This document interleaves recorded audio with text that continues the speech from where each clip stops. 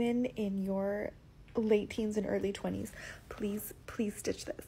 Remember when we were young and our parents were just like, they had like their authority on us, and we said, when I have kids, I'm never gonna blankety blank. I'm gonna be so blankety blank. I wish my parents blankety. Let me know what it is, because I had all these things in my head, all these ideas of how I was gonna be as a mother with my like preteens and my teenagers and my tweens and my kids. And then when you actually pop one out of your, it all goes away. It all fizzles out and it's not there anymore. So can you please remind me, tell me, stitch this and let me know, what do you wish your mom would do?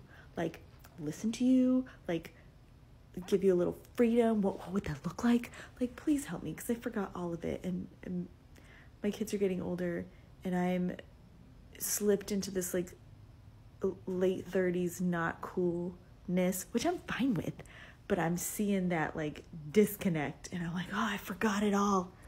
It's all gone. So anyone who stitches this, thank you for your service.